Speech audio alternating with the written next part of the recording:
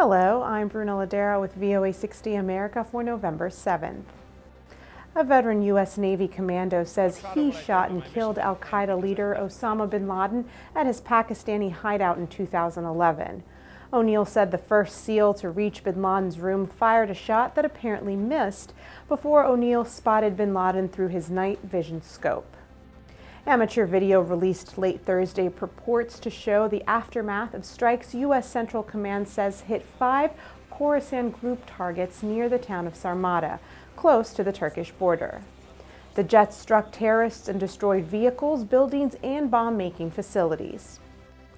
New Zealand prosecutors have dropped a murder-for-hire charge against 60-year-old Phil Rudd, the drummer for the rock band AC/DC, just one day after it was filed. Prosecutors say there was not enough evidence to proceed with the case. That's all for today. Thanks for watching.